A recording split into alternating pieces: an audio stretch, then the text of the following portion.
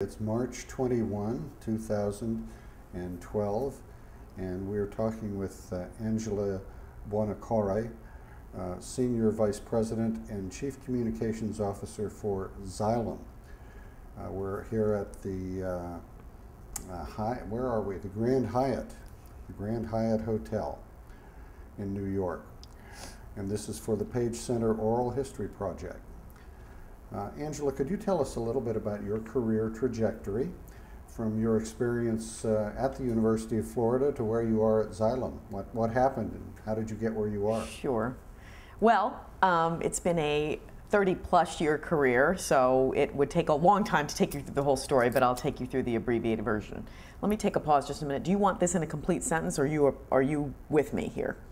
Are you on this video with me, or is this just going to be me? So you want complete sentences on everything so I can reflect. I apologize. I should have asked that to begin with.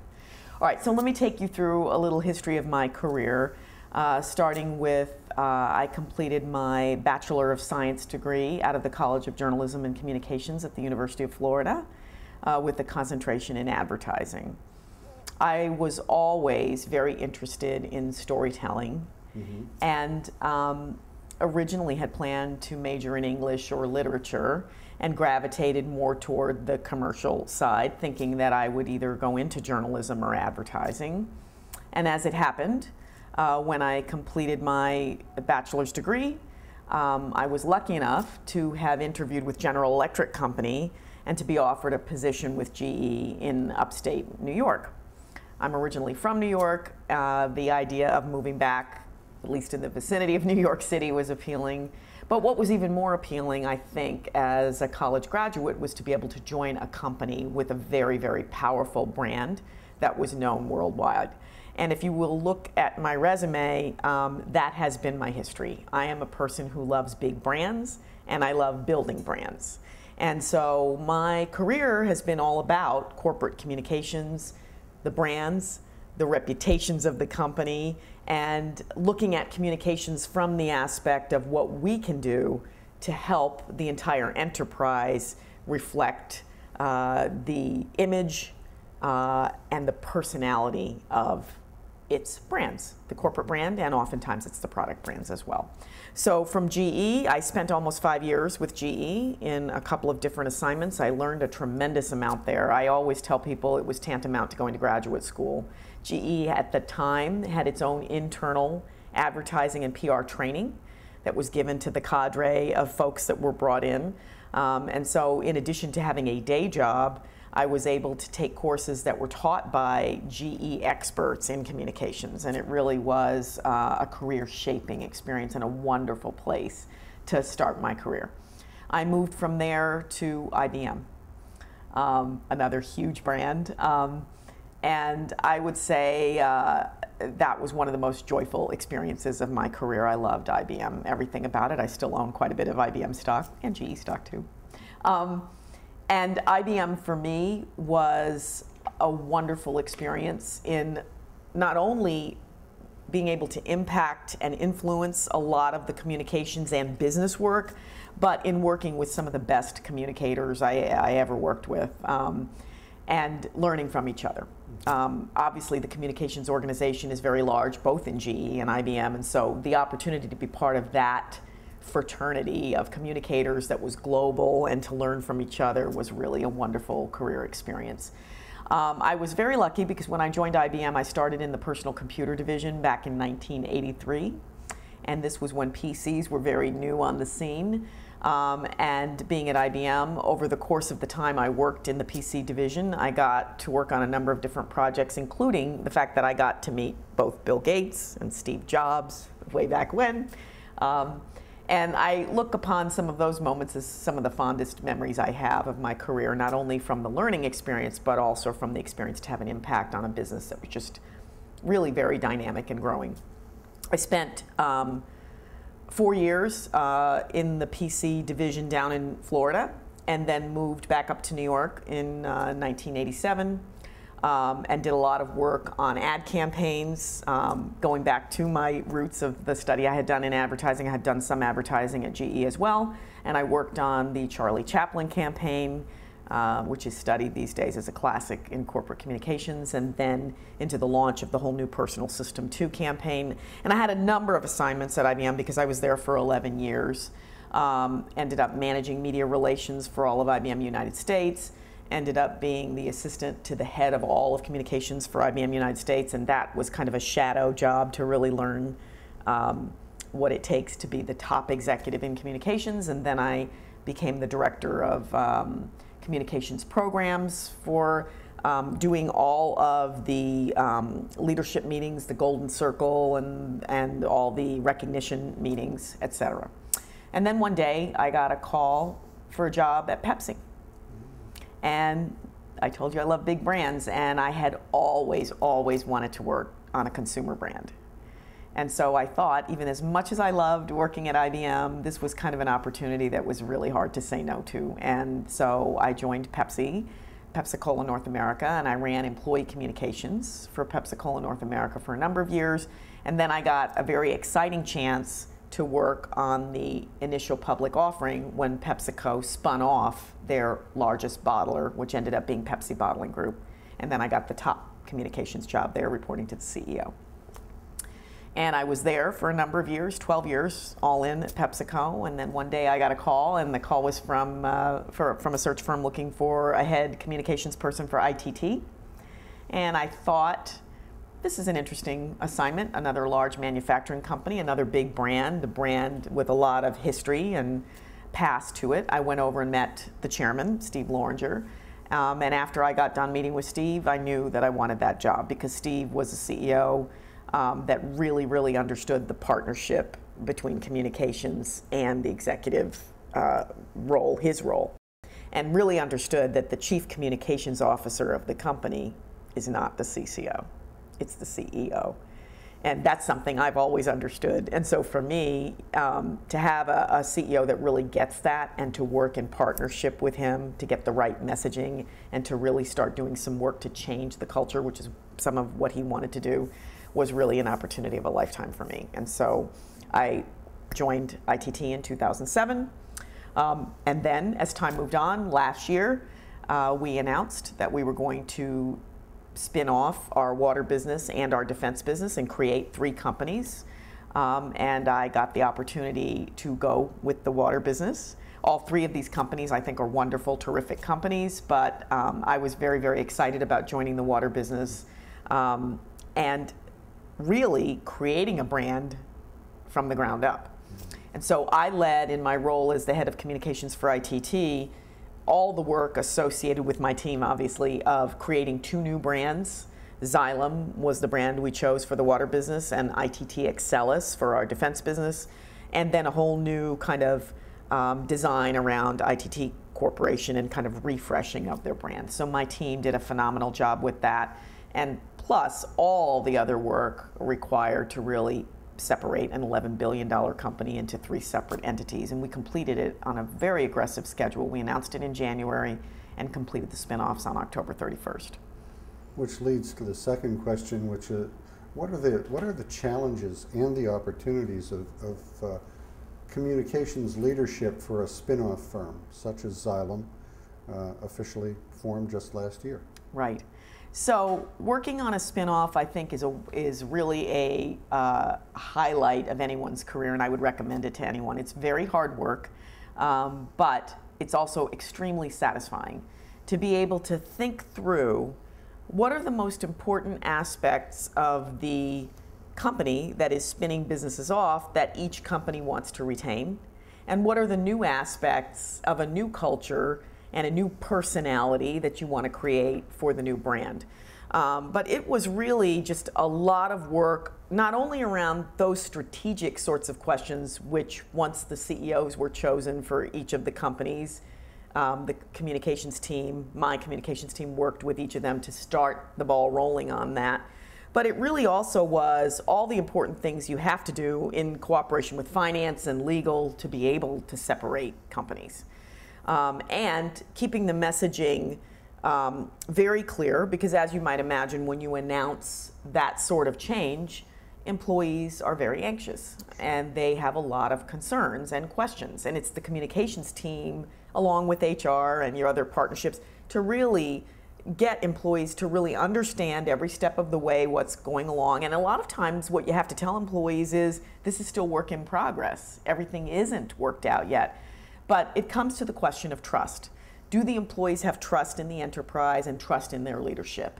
And that is a lot where you draw on the equity you have in your bank of this relationship that you've built with your employees over the years, and understanding and telling them that you do understand that they're anxious. And frankly, everyone is a little bit anxious because it's an endeavor that you're really sorting through. You're doing it to create more value for the shareholders.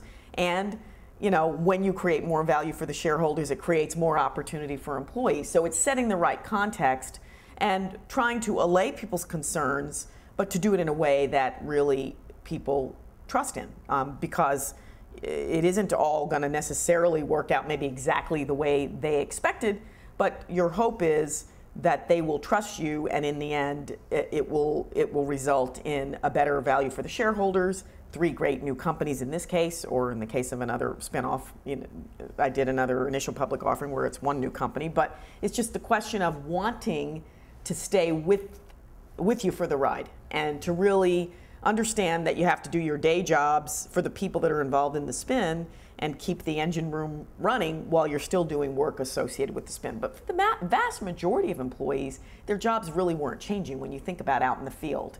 In a lot of cases, the vast majority of the employees at the company, even though they may end up in a company with a different name on the door, would be doing the same sort of work that they had been doing, although in a new construct. Speaking in general terms, what do you see as the greatest challenges facing public relations executives today, and how can those be met? I think the greatest challenges facing people in PR today are really that we no longer control the messaging. And we're all a little bit of control freaks. So we love to write messages, work on strategies, and work tops down. And what PR people and communicators, and frankly, it's not just communicators, but everyone in business is coming to realize very quickly, is that that sort of communications and sort of messaging, while it certainly has a place and you still do work on creating messaging, your customers, and in the case of consumer companies, consumers are also creating their own messaging about your products, about your brands, about your reputation. And so you're trying to work on multiple fronts to maybe manage messaging, but in a way that hopefully, if you're getting your messages out and you're doing the right things, that other people, including your own employees, but customers and other constituencies, in some cases consumers, will also be blending their voices in, and hopefully that messaging will be consistent and positive around your company. But I do think that's the biggest change that's facing communicators today. There's a lot of other changes as well, just with the proliferation of new technology and new ways to get messaging out, and the fact that, the individual person that you're trying to get your message to is the recipient of so many different messages. It's always about breaking through the clutter as well, and really getting with a very targeted message to the person that you're trying to communicate something to, and hopefully it's not just communicate, but get that recipient of the message to take some action. Yeah. What do you see as the status of the Chief Communications Officer in the corporate world today? Is it growing in importance, diminishing? How do you see that? So I see it as growing in importance. I think the role of the Chief Communications Officer for enlightened companies and companies that really have their finger on the pulse of what's going on, they understand that the Chief Communications Officer belongs in the C-suite, belongs sitting alongside of the CEO, along with everyone else that sits in the C-suite, the CFO, the Chief Human Resources Officer, because you really have to work together as a team to create the right results and drive the right results for the company. And if you have the right person in the chair, I think there's no CEO that would tell you they don't want to have the person that works with the team that's responsible for building the image, reputation of the company, and frankly working on performance and morale within the earshot. I mean, I think the most progressive CEOs are the ones that are working hand in glove with their chief communications officer. So I would say the role is growing significantly in importance. And the role is also what you make of it, because if you're driving results that people can see are really having a positive impact on the business, I think that also helps to elevate the role. The aim of the Arthur W. Page Center at Penn State and of the Arthur W. Page Society is to help individuals become counselors to leadership. How can individuals best prepare themselves for that role? I think to best prepare yourself for the role where you're going to become a counselor is to do a few things. First and foremost, you've got to have very, very strong skills in your discipline. That probably goes without saying, but I would tell you it's very surprising to me, because I see a lot of resumes and I meet a lot of people that are studying communications, the number of communicators that don't demonstrate the basic writing and, frankly, speaking skills that are necessary to have command of your area of expertise. Beyond your own area of expertise, you have to be an expert in the business. And that comes with time. You have to study, just like you do in school. And anytime I've joined a new company, I mean, it's part of just really getting yourself immersed, not only in the nuts and bolts and how the company makes money, which you really do need to understand, but also to really travel around the company and really get to talk to people and listen to people, and to be a very good student of reading between the lines, to really be able to connect dots and put things together and bring a different perspective.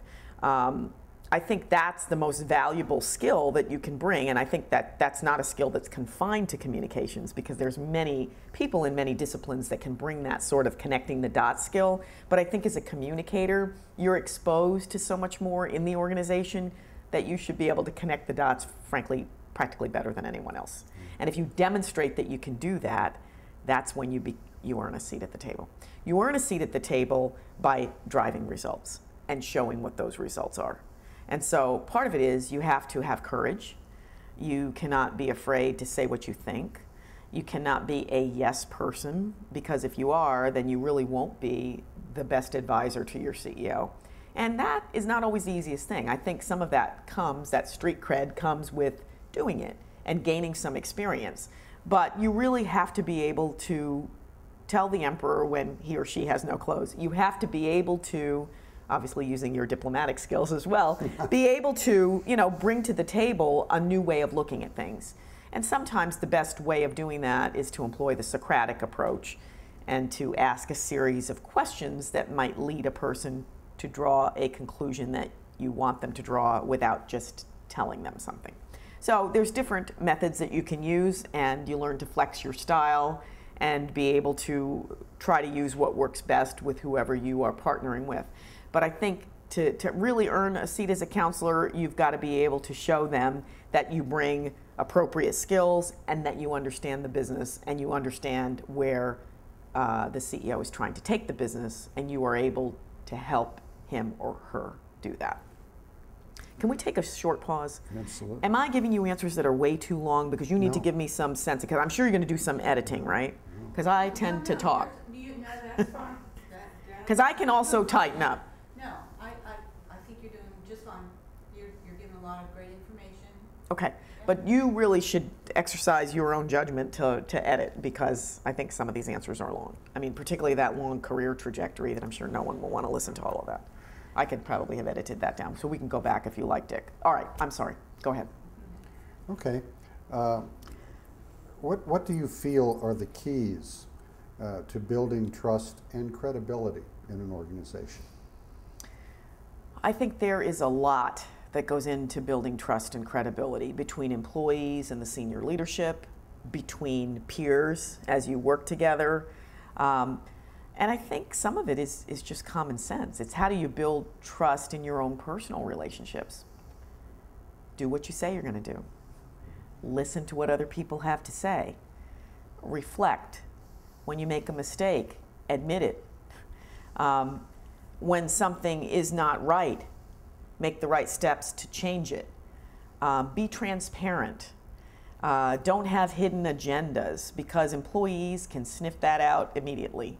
And I will tell you, some of the biggest things I've learned in the 30+ years I've been in corporate America is that your frontline employees know a lot. If you really want to know what's going on in an organization, get out of your office, go out into the field, sit down and ask questions of the people that are on your manufacturing line, that are working with your customers face to face, day in and day out.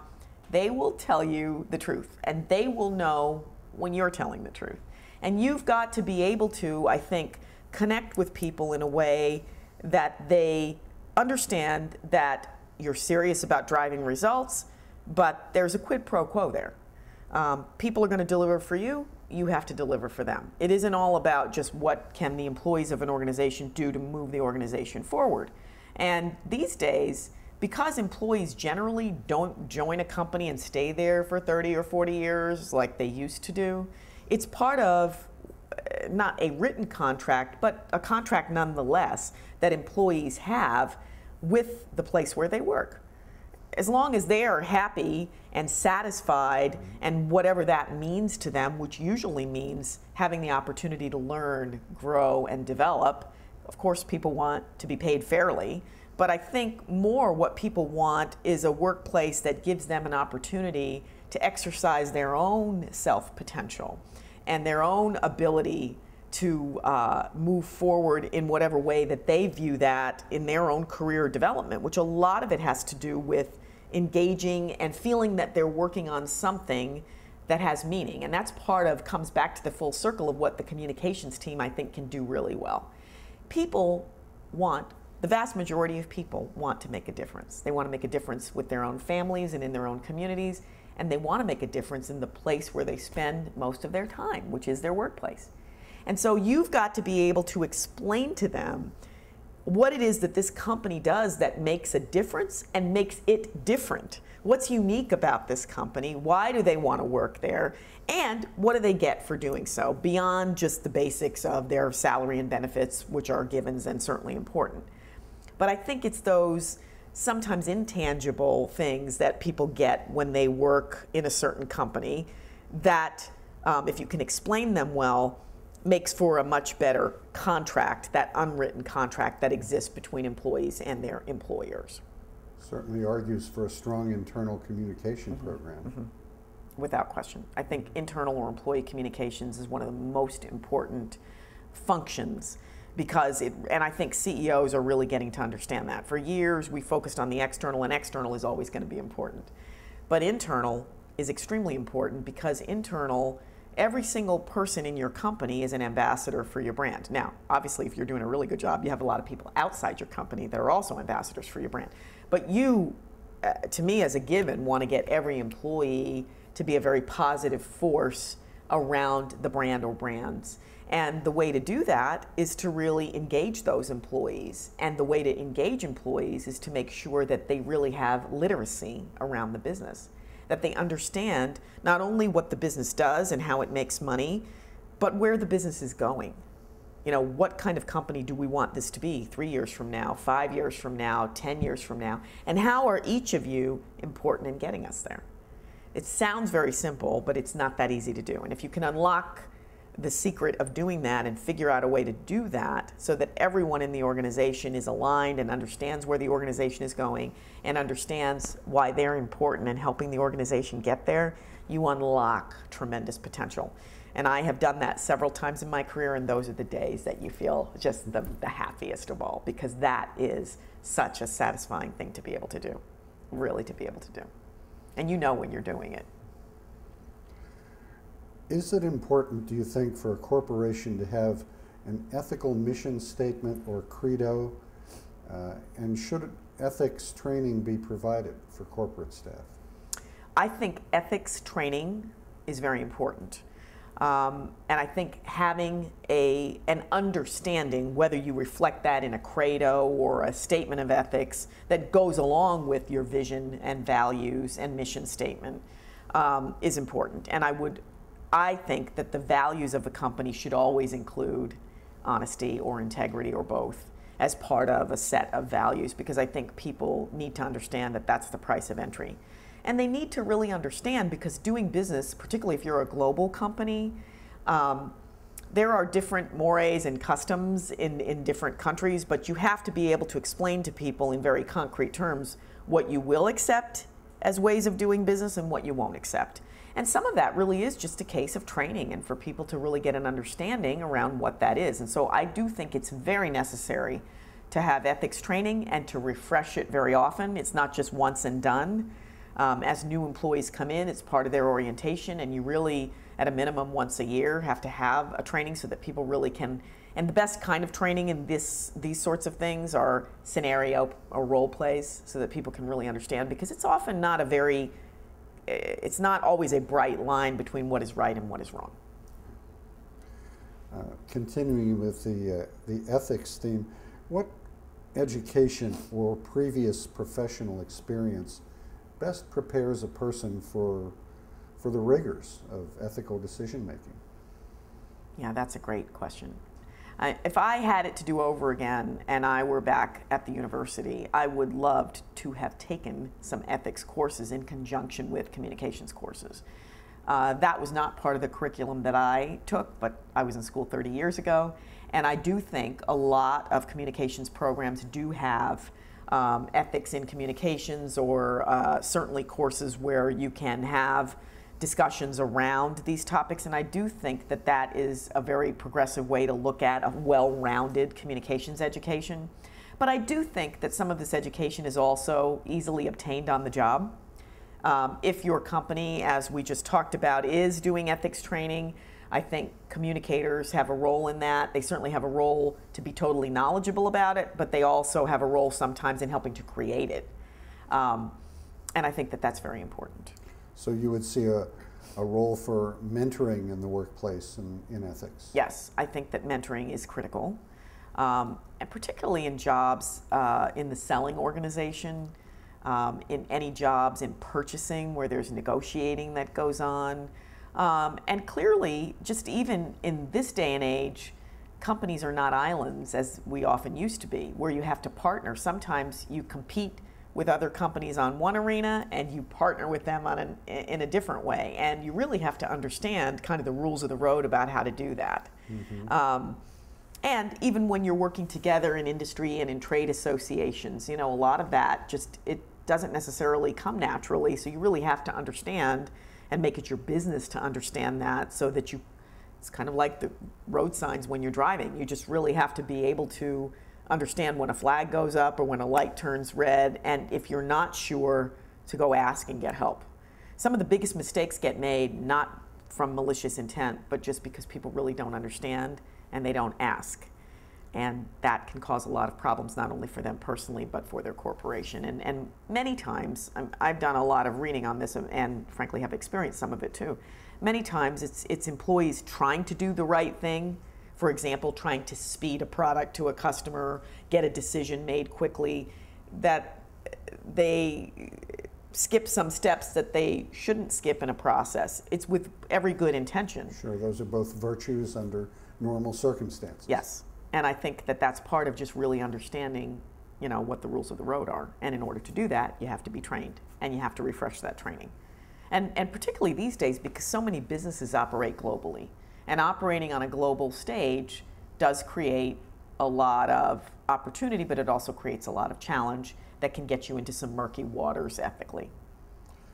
I think for this next question, you addressed some of it when you talked about the challenges and opportunities in the business today. But I want to ask, has the new media made the public relations industry more or less ethical? That's a great question, but it's a really difficult question, I think, to answer in aggregate. I'd like to think that the PR, and I do think this because I've been in PR and communications my whole life, I'd like to think that the vast majority of us are very ethical people that try to operate ethically, but I do think new media adds a little bit of additional perspective, and certainly additional watchdog status, because frankly, everywhere you go, your picture can be taken and uploaded to YouTube immediately. I mean, it's one of those sorts of things where when you're always being watched, or there's the possibility to always be watched, I think that puts a little bit more, what shall we say, rigor into everyone's mental state. I'm struggling for words here, but it's just, let me think about how I would say that. I think the fact that anything you say can be uploaded immediately, pictures can be taken and uploaded immediately, that there's really not a lot of restrictions around how that's done with the new media, I think gives a whole new perspective, not only to communicators and PR people, but frankly everybody that's in any kind of a public, and sometimes not even a public, but especially in a public domain.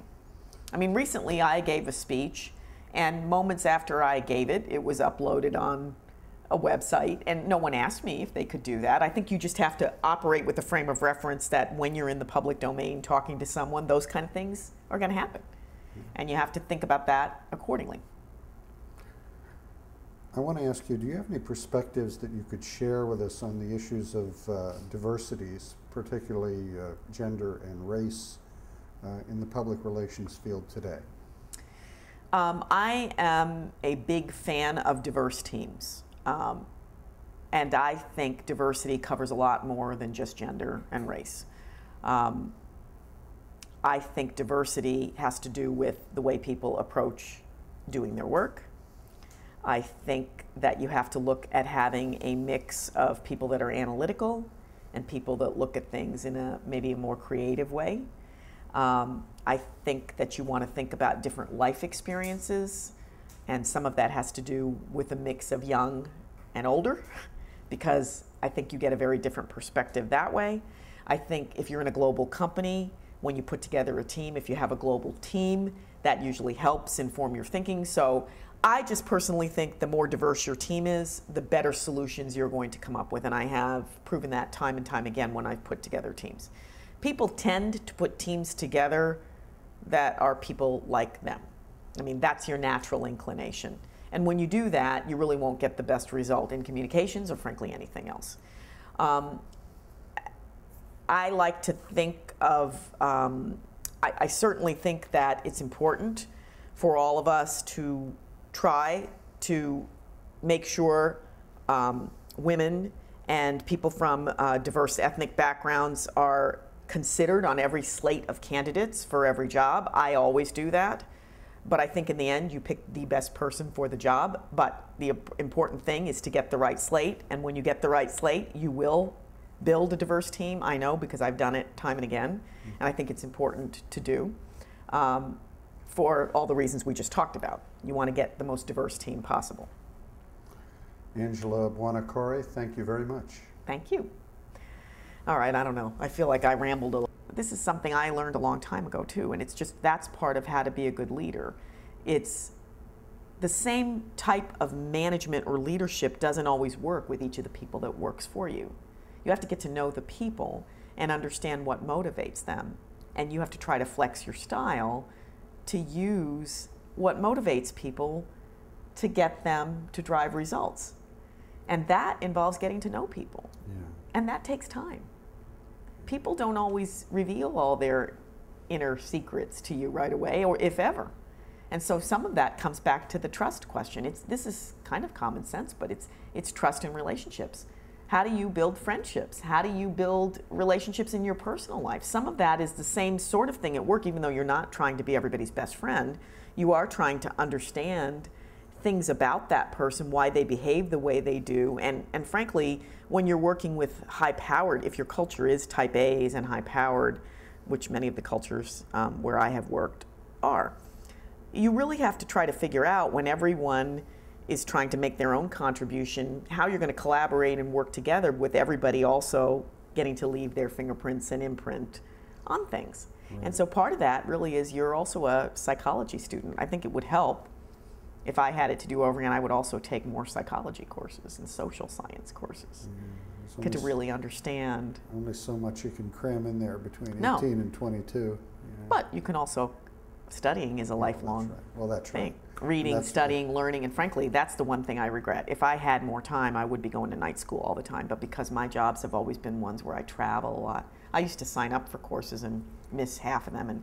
But there's also self-study, and I do think a lot of that, and communicators especially usually are very good readers, and they're usually voracious readers. There's a lot you learn just on your own by reading, and it's important to do that and keep up with all the new social science and things that are coming out about even how people make buying decisions. And it's not just your alliances at work, but it's sort of your alliances or your influence skills on whoever your customers are. And that is not just the purview of marketing.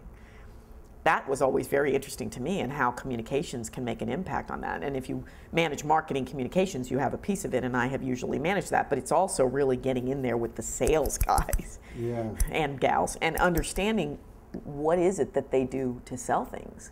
How do they do it, and what could they be doing better? Because communications can bring a lot to that party as well if you bring those skills.